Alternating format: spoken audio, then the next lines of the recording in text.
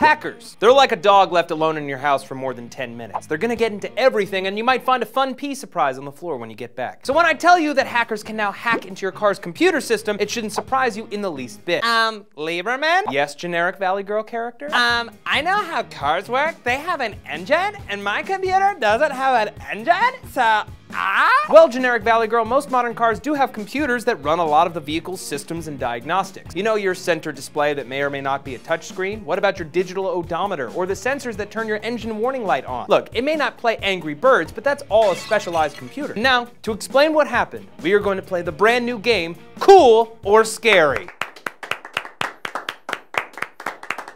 It's a very exciting, we're excited.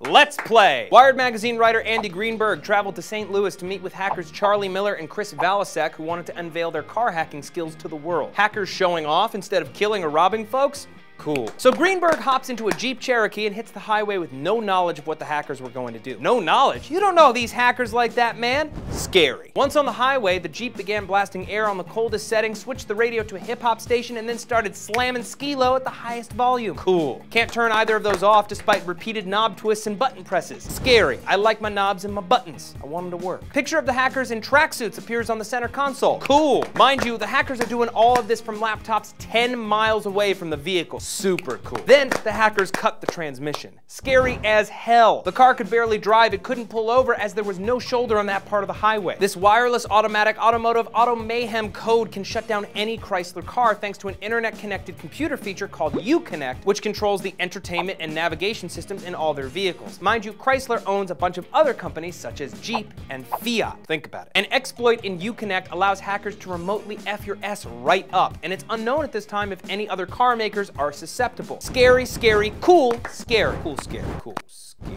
Yeah. So now we want to hear from you. Do you think that hackers are going to hack into your car, or are you not important enough to be hacked? Let us know down in the comments below. And hey, if you liked this video, maybe give it a like and subscribe to the channel. And if you haven't checked out our Facebook page yet, you should absolutely do so. Facebook.com/SourceFedNews. I'm Matt Lieberman. Thanks for watching. Whether or not reality show star Kylie Jenner's hairstyle is racist, and people always ask me if things are racist, and I just wanted to say, you're making me look bad. Now I forgot what 4 times 7 was. What did you say? 28. All right, so 288, and I bet 288 times 2